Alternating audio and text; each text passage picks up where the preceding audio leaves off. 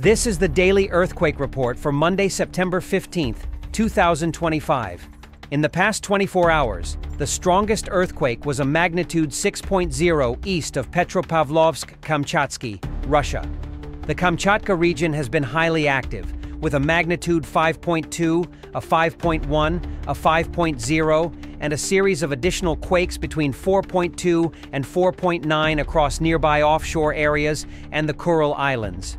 Beyond Russia, a magnitude 5.1 struck in the Mediterranean southeast of Malta, and another magnitude 5.0 occurred in the Caribbean north of Guadeloupe. South America was also affected, with Peru recording a magnitude 5.0 near Ayacucho and a 4.5 near Locumba, while Ecuador registered a shallow magnitude 4.3 close to Jipijapa.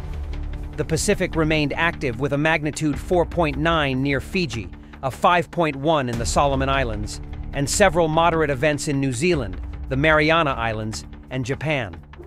Asia added further activity with a magnitude 4.7 in Sichuan, China, and a 4.4 in Afghanistan, while additional quakes were detected in South Africa, Turkmenistan, and Indonesia. Global seismic activity remains elevated across multiple regions, with strong clusters in Kamchatka, the Mediterranean, the Caribbean, and the Pacific. If anything happens overnight, we will be the first to report.